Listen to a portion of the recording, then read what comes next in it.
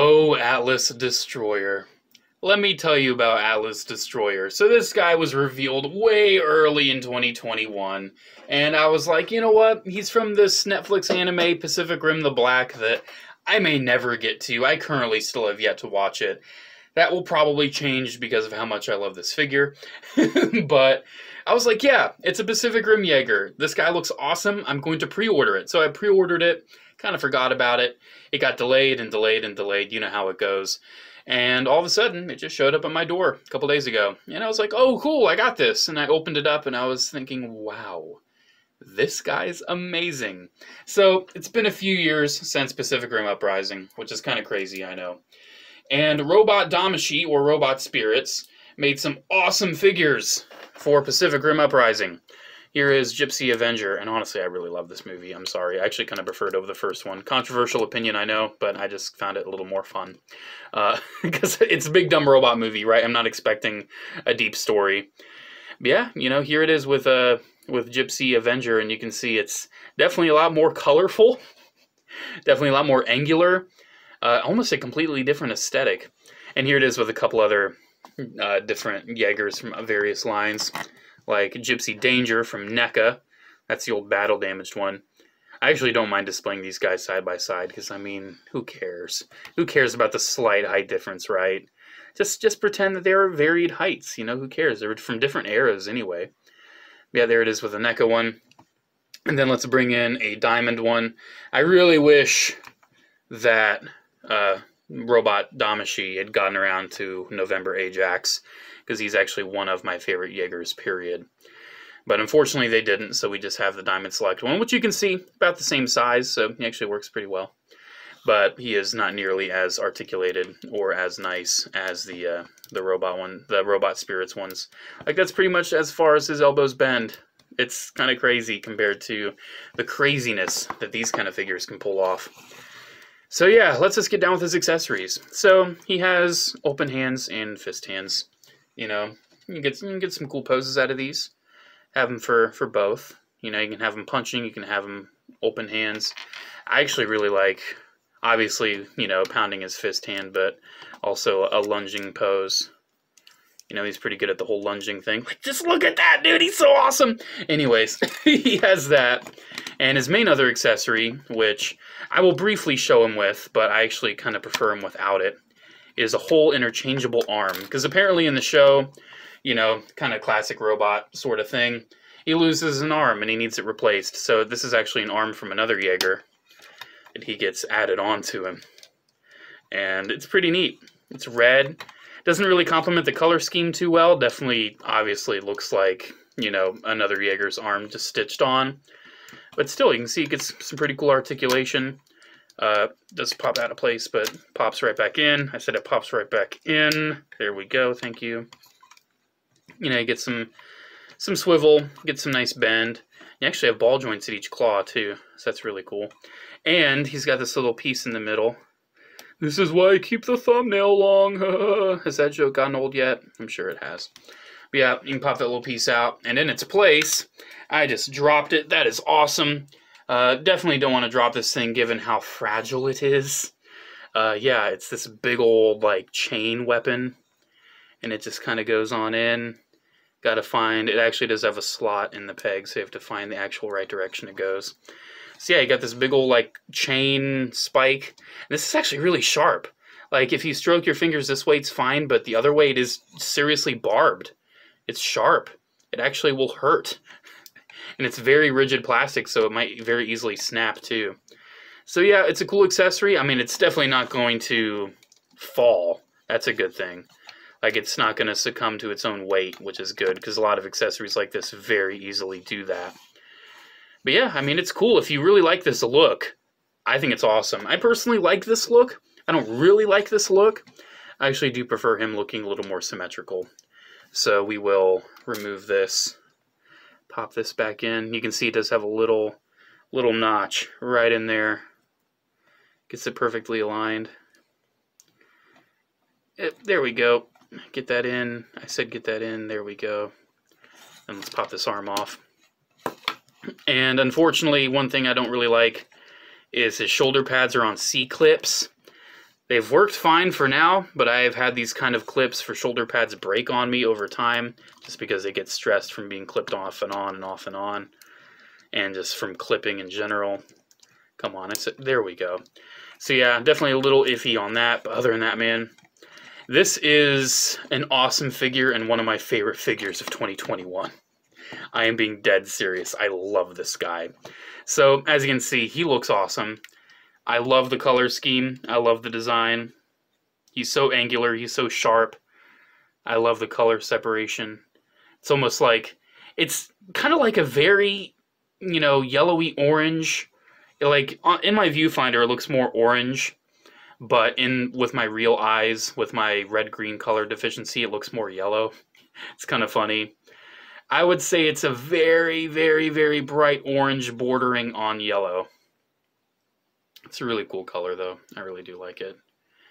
And you can see a lot of Robot Damashi, what they do, it's actually color separation instead of being painted.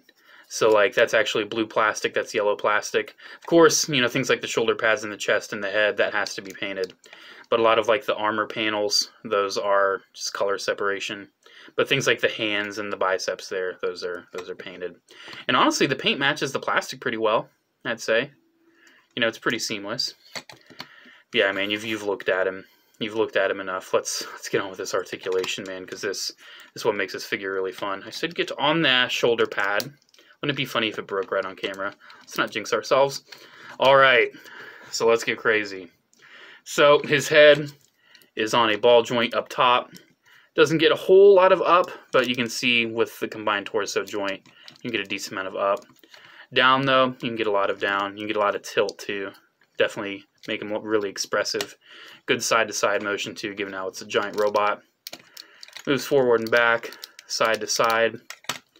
The shoulders move up about that far. They're on ball joints, and the ball joints themselves kind of have a little bit of shimmy. Bicep swivel. Double jointed elbow, gives you almost full range. Ball jointed hands, which gives you some good range too. The hips are crazy. He does have drop down hips, so you can get him out this far. And he actually has, like, you can see it's almost like a ball joint compared to that. So it's like a ball joint on a ball joint. So you've got drop down hips and you've got like the thigh swivel on its own ball joint. So that basically results in him doing some crazy high kicks. And with his combined articulation and his durability, because he's made out of very sturdy plastic, yes, you can get him doing a high kick standing on one foot. That is something you can totally have him do. Oh, man, that is badass. I love it. But of course, you do have a thigh swivel out of that. Double jointed knee, and obviously, given that crazy high kick, you can also get him doing some really cool kneeling poses. Like, you can really get him kneeling. That's really cool. And then his feet, they're on dumbbell joints, so you have a lot of back, decent amount forward, and a lot of tilt. His feet are so expressive. I don't know, can he do an Ironman ground pound? I haven't even tried. Given how much he can move his leg, I'm inclined to say yes, but I don't think his head's going to look up enough. I mean, sorta. I just don't think his head's going to look up enough, unfortunately. But yeah, that's... Oh, man, this figure's so awesome. I love it so much. He's so fun to pose. He's so easy to pose. I wish he had more accessories, like some more weapons and everything, but apparently in the story, like, this is actually... This was a Jaeger that did see combat, but then became like a training Jaeger. But I'm sure it actually ends up fighting kaiju. I mean, come on, that's usually how these kind of shows go. Yeah, I mean, just look at that. He poses like a dream. Like an absolute dream. He's so awesome. He feels so durable. I'm not afraid to break him. I feel like I can do anything with him. Like, he can be my best friend forever. He is just the coolest. Man, when it comes to, like, cool robot action figures, I think these Pacific Rim robot spirits are by far, some of the coolest. Like here, you can get him so expressive. Here, let's pop this hand. Just to kind of get him looking all scared and girly. Yeah, because girls are always scared. Here, let's pretend like he's seeing a mouse. Oh no, it's a mouse! Oh gosh! Oh my gosh, this hand is a mouse. It's like, it's so expressive. It's so funny. So yeah, he's a sissy confirmed. He's just a little girly sissy, because all girls are sissies, and that's a fact, and not sexist whatsoever. And that totally reflects my actual attitudes, and I'm totally not speaking sarcastically. Anyways, yeah, man, it's an awesome figure. I really like it. If you like giant robots, if you like Pacific Rim, let me repeat, if you like giant robots, and if you like giant robot action figures, you owe it to yourself to get this. Honestly, it's not even super expensive either. I think it's about like 35 bucks or so. Not a lot, honestly, for what you get. It's pretty cool. I do wish it came with more accessories, but I'm really happy with it. I'm actually over the moon with this thing. Expect this guy to be in my top 10 robots of the year list. I would be honestly surprised if he doesn't make it. I mean, this has been a really strong year for Transformers. A decent year for Gunpla, too. Unfortunately, I wasn't able to get, like, two of the greatest Gunpla of the year. The Nightingale and the RG High New Gundam. Because HLJ did not get enough stock to fill pre-orders, and I've been waiting, like, almost half a year, and I still haven't seen anything. So yeah, that's nice. Alrighty, guys, I highly recommend this guy. It's awesome. I love it.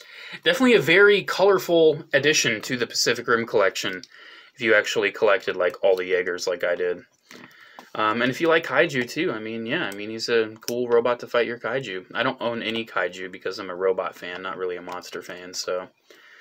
But yeah, let's get him back to back with his, I guess we'll call Gypsy Avenger his bro.